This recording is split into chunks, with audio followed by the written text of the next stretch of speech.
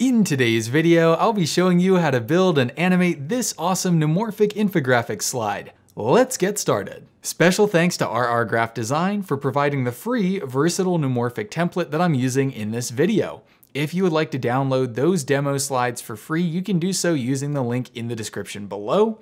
And if you'd like the full version, which includes over 200 slides, you can also do that at the link in the description. And if you use a lot of slides at work, RR Design provides a custom slide service starting at just $4 a slide. Check it out at the link in the description. As always, we'll start with a blank slide. We'll go to the Design tab, we'll go to Format Background, and then we'll change our background color to hex code ECF0F3. Then we'll go back to the Home tab, and under Shapes, we'll create a rounded rectangle by clicking and dragging. While holding Shift, we'll make this a square. Then we'll go over to the Size menu, we'll click the Size drop-down, we'll click Lock Aspect Ratio to keep these the same, and we'll change these height and width to 8 centimeters. Then we'll grab the rotation handle, and while holding Shift, we'll turn this to 45 degrees. Then we'll click the Position drop-down on this menu and change the horizontal position to 15.2 centimeters, and the vertical position to 2.25 centimeters. Then we'll click on the drop shadow section, we'll go under shadow, we'll click on the presets, and we'll click this first preset. Change the shadow color to hex code 0D0D0D, set the transparency at 86%, the size at 96%, the blur at 45, and change the distance to 31. Then click on the Fill tab, click on Line, select No Line, and then click on Slide Background Fill for the fill. Next, we'll simply copy and paste using Command-or-Control-C and Command-or-Control-V, and then we'll place the new object directly in front until it snaps in place. And then in the Format pane, go back to the drop shadow, select the color, and change the color to FFF. Set the transparency to 50%, the size to 98%, the blur at 20 points, change the angle to 225, and set the distance to 18. Finally, reselect the object and duplicate again using Command-or-Control-C, Command-or-Control-V, and align it in front. And then grab the handle and hold Shift and Control while reducing the size to just slightly reduce the size, maybe to about 10 by 10 centimeters. You're gonna go to the shadow presets, you're gonna remove the preset, and then you'll come back over to the Fill tab. We'll stay at Solid Fill, and we'll just change the fill color to anything that stands out.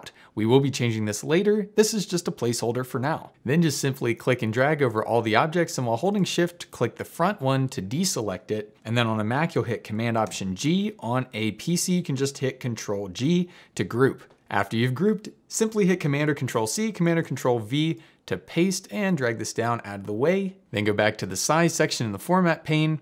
Click the Lock Aspect Ratio again, resize to 6.8 by 6.8 centimeters, change the horizontal position to 10.75 centimeters, and the vertical position to 9.15. Next, go back up to Shapes and create a circle by clicking and dragging while holding Shift. With the size panel still selected, click on Lock Aspect Ratio and change the height and width to 3.5. Then grab your circle and drag it until it snaps into place in the center of the smaller rounded rectangles here. Then go back over to Drop Shadow in the menu, click on the presets, and click on an outer drop shadow. Change the shadow color to the gray we just used, and if you forgot, that's hex code 0D0D0D. Then change the transparency to 86%. The size to 96%, the blur to 32, keep the angle at 45, and change the distance to 18. Then come over to the Fill tab, change to Slide Background Fill, and select No Line. Finally, reselect the circle and hit Command-or-Control-C, Command-or-Control-V to paste, and then drag the new circle into place over the old one. Then head back over to the Shadow tab, change the shadow to our light shadow, which was FFF. Change the transparency to 50%, the size to 98, change the blur to 20, the angle to 225, and the distance to 15. Next, we'll go back to the Home tab, we'll go to Shapes, and we'll create a pie. Click and drag while holding Shift, head over to the Format tab under Size, again select Lock Aspect Ratio, and change the height and width to both 5.7. Then grab your pie and center it on the circles you just created. Then change the handle positions, change this right one first, and bring it up perfectly to the top until your pie disappears. Then grab the other handle and drag it around to about 1/3 of the way around the circle. Then under the Shape Format tab, hit Send Backwards twice to send it behind the two circles. Then head to your Fill tab, select No Line, and select Gradient Fill. Click on the first stop, it should be at 16% position, and change the color to hex code 2 2DC 5A2. And select the second gradient stop, place it at 84% position, and change its hex code to 49B2F5. Then head over to the drop shadow, select the first preset, change the shadow color we've been using, set the transparency at 77%, the size to 95%, the blur to 48, leave the angle at 45, and change the distance to 43. Then reselect your shape, hit Command or Control C, Command or Control V to duplicate, come back over to the size panel, keep the aspect ratio locked, change the height and width to 5.3. Then grab your pie and recenter it on the circles again. Rotate your handle position, starting with this second one, bring it about there, and move the first one anywhere so that you still have overlap between the pies. So nowhere past here, it's gotta be on this side of the first pie. And then you'll come up in the shape format tab and send backwards 3 times. 1, 2, 3. Now it's behind the circles and behind your other pie. Then you'll come back over to the fill tab, and on the first gradient stop, you're gonna change to hex code F16690. And this will be at 16%, and on the second stop, this will be at 84%, and you'll change to hex code FFAE44. Now we'll come back to the Home tab, we're gonna go to the Shape menu, and we're gonna create another rounded rectangle right about here by clicking and dragging while holding Shift to keep this a square. Come back to the Size menu, click Lock Aspect Ratio, and change the height and width to 1.5 centimeters. Set the horizontal position to 23 centimeters, and the vertical position to 11.3 centimeters. Come back to the Fill tab, select No Line, and then fill with the color hex code E0E8EE. Next, you'll go back to the Home tab, and under Picture, select Picture from File, and we're gonna insert this speech bubble smile picture, and I will include a link to download this picture in the description. Once you've inserted the picture, simply drag it in place and center it over the rectangle you just created. Then select both of those objects by clicking and dragging, and hit Option Command G or just Control G to group. Next, go back again to the Home tab. Under Shapes, we're gonna create a plain old rectangle this time, and right about here, click and drag while holding Shift to create a square. Go back to the Size pane, lock the aspect ratio, and set the height and width to 0.25 centimeters. Set the horizontal position to 4 centimeters, and set the vertical position to 9.75 centimeters. Then go back to the Fill section, select No Line, and change the solid fill to hex code F16690, and that is the same pink that we just used in this gradient. With the shape still selected, hit Command or Control C, Command or Control V twice to paste 2 more versions of the square. Select the second square, and under Fill, change to hex code FFAE44, which is going to be the yellow we just used. Then go to the Size tab and change the vertical position to 9.75. Finally, select the third square,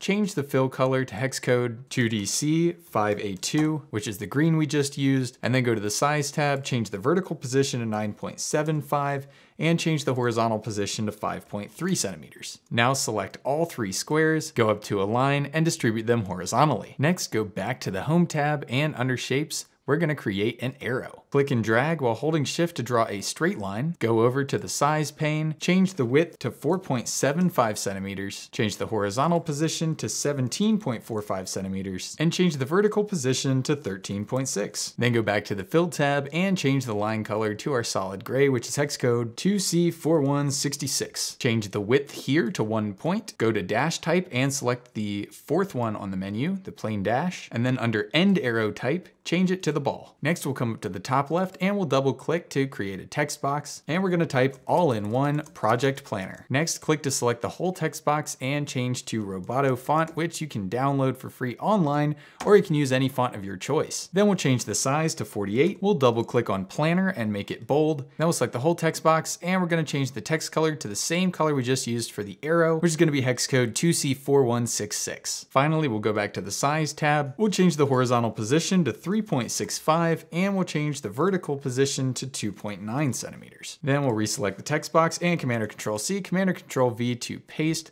Drag it down here a little bit, select all of the text, and type 72 and capital M for 72 million. Click on the text box again, change the size to 28, then click and drag the text box until it horizontally centers on the circles here, and set the vertical position to 11.6 centimeters. Then with 72M selected, click and drag while holding Alt or Option and Shift to duplicate the text box, then double click the text and type income. Select the text box, change the font to Open Sans Regular, change the font size to 12, grab the text box, and while holding Shift, drag it until it horizontally centers under the rest of these objects. Then click on the Size tab and change the vertical position to 12.8. Then click and drag over all these objects to select them, and while holding Shift, click on the rounded rectangle group to deselect that one, and then hit Command-Option-G or Control-G on a PC to group all of these objects together, and as you can see, these are all grouped now. Next, we'll click on the income text box and Command or Control-C, Command or Control-V to paste, drag this over here somewhere, double click on the text and change it to this weird Latin stuff. While it's selected, change the font size to 14, go to the size tab and change the horizontal position to 22.75 and the vertical position to 13.1. And don't worry, this is just placeholder Latin text. This is very common in the design world. If you're not used to it, it just means that you're supposed to insert your own text here. Then duplicate this text box again, select the text within, and do a hyphen John Doe Industries. Then select the whole text box, reduce the font size to 12, change the vertical position to 14.8, go back to the fill tab, and change the text color to hex code 8A9AA8. And finally, hold Shift and click the Latin text and group them together with Command-Option-G or Control-G. And now it's time to make our photo placeholder. So select this placeholder object from before, hit Command or Control-X to cut, then go up to View and click on Slide Master. So what I want you to do is click on the first one,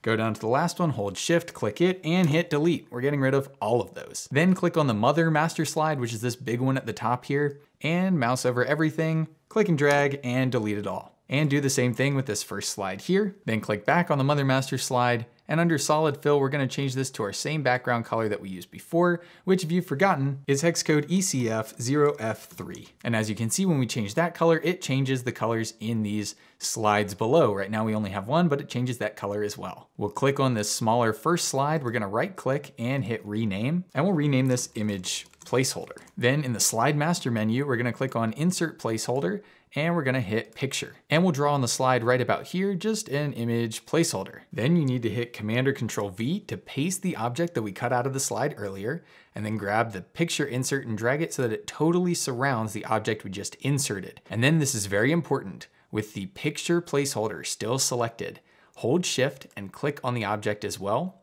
go up to Shape Format, go to Merge Shapes, and select Intersect. And now you're going to have a picture placeholder where if you click it and drag it around, you can see it's in the shape that we just created. Now you don't actually want to drag this around because we want it to be perfectly in place. If we drag it around, then when we go back to our slide, it's going to be in the wrong area. So make sure that you leave it exactly where you pasted the object. So when you paste that object, don't move the object. Make sure that you move only the picture placeholder. And then we want to change this placeholder text. So we're going to click up here. You see there's a bullet point. Just hit backspace and change this to image placeholder. Then double click the text, go back to the home tab, and we're going to bump this size down to about 14. And then we'll change the text color just to one of the grays we used earlier. Now go up to your mother master slide, go over to shapes, and insert a line. Click and drag while holding Shift to draw a horizontal line, then come over to the size tab in the format shape pane and change the width to 1.11 centimeters. Horizontal position should be at 0 and vertical position should be at 18. Then come over to the fill tab and change our fill color to hex code 2C4166. Then click and drag while holding Shift to take this all the way to the right side, and then click again while holding Shift and it should snap to the right side of the slide. Then double click to insert a text box over here and type out 2021 space 2 slashes, another space, and multi-project presentation. Now, of course, this can be any text that you want, but this is just our demo text. Grab this text box and drag it up until it snaps into place with the lines. Then go back to the Home tab and change the font to Open Sans, change the font size to 10.5, and change the color to the same gray we've been using, which again is 2C4166. You'll have to recenter this on the line, so probably just wait to do that. Then go back over to the size and change the horizontal position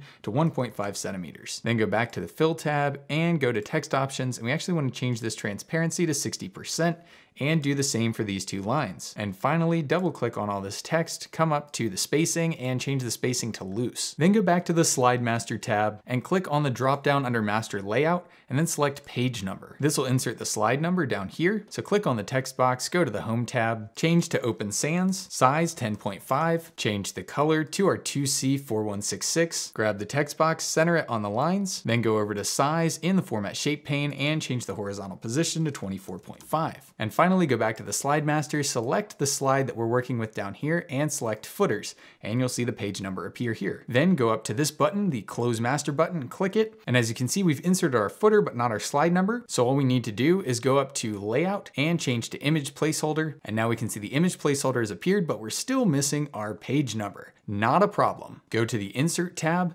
click on header and footer, and in this section, select slide number and hit apply to all. And there we go, our slide number is in place. Now let's animate. First, open the animation tab and open the animation pane. We'll select this square first, and we're gonna start with a spinner in. So select the spinner, and under timing, change to with previous. Keep the duration at half a second, change the delay to 0.25 seconds. Then reselect the square in the slide panel, go up to path animation and select lines. Under effect options, select right, and then we're going to adjust only the endpoint of this square. So select the square, select the animation, and then click and drag while holding shift on this circle and align it perfectly with the green square. Then click the effect options in the drop-down menu. If they're not selected, select smooth start and smooth end and select auto reverse. Change the start timing to with previous, change the duration to 0.5 seconds, and change the delay to 0.25 seconds. Then click on the pink square back over in the field, click on the animation painter and paint it onto the yellow square. For the yellow square, select the path over in the animation pane, zoom in if you need to, and then click and drag on the red circle while holding shift and drag it right over the pink square. Then go up to duration and change the duration to 0.6 seconds. And then also for the yellow square, click on the spinner and change its duration to 0.6 seconds as well. And finally, click on the yellow square, select the animation painter and paint onto the green square. Select the green square's line animation and drag the endpoint over onto the pink square as well and change the duration to 0.7 seconds. Then select its spinner as well and change its duration to 0.7 seconds. Then we'll zoom out again so we can get a better overview and select the title text and add a fade in animation. Then under timing, change the start to with previous. Then reselect the title text in the field, go to path animation and select lines. Under effect options, deselect smooth start so we just have smooth end, change the start to with previous and change the duration to 1 second. Then grab the red handle here and adjust into place right about there so it goes a little down and to the right, and you can zoom in if you need to. Then reselect the effect in the pane, go to effect options and select reverse path direction. That way it's gonna move from bottom right to top left, but we didn't actually have to adjust the whole box so that we lost our starting position. Next, reselect the title text in the slide pane, click on animation painter and paint to the smaller rectangles. Select the fade in animation for the rectangles. Under timing, change the delay to 0.25 seconds. And then do the same for the path animation, change the delay to 0.25. Reselect the title in the slide field, click on animation painter and paint to the circle group as well. For this group, select both effects and change the delay to 0.5 seconds for each of these. Next, select the straight arrow connector and add a wipe in animation. Under effect options on the right side menu, change to from left, change the timing to with previous, and change the delay to 0.75 seconds. Then select the smaller rectangle group, select the animation painter, and select the little rectangle with the speech bubble. Under the animation pane, change each of the delays for the effects to 0.75 seconds, and then select the little speech bubble group, select the animation painter, and paint to the Latin text group down here. You won't need to adjust any settings from there. Then select the title text, select the animation painter, and paint to the large rectangle group as well. So we have everything animated on this slide except the picture placeholder. And as you can see, I've just dropped in a little logo that I made for a fictional company